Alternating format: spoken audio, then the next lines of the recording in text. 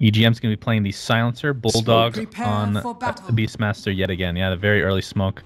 I mean, this is going to be a fake Rosh, if anything. There's no way. I mean, if they were going to go for Rosh... I don't know, man. They have a lot of selves. Oh, wow. He did go Fury Swipes. Oh, man. They actually might be doing this. Did I call it or what? But I'm surprised they wouldn't TP, though, because it takes forever to get here. And anytime there's an Ursa, you think that the enemy team would scout. But we'll see. See what Alliance is up to. Effing way. They're already like here. He didn't go. Oh, they're gonna break. They're gonna break. Surely the smoke's gonna break. None of their smokes broke. That was so close. There's no way to get away with this. Almost revealed everything. Is there any way this actually happens, Purge? Tell me. Over, under. Possible. They're walking right past. No way! Against Alliance?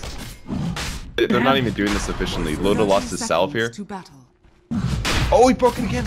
They're losing all their selves. They're messing up, and they broke the Fury Swipes. Oh, they're pinging it. They're pinging it. They're pinging it. Oh no! They're messing Roshan up. It's too late. Crap out of Alliance.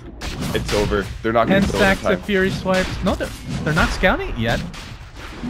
They are so low. They're gonna get this. If they get this, they're just gonna die immediately after. They're gonna get it. Oh my god, there's 17, 18 stacks now. Aloha Dad. Okay, he's gonna Look die. how close you are to getting a triple kill. Oh. They're gonna get Rosh. Who picks it up? It'll probably be Loda. Oh, and S4 getting Crypt Swarm. The right click will miss uphill.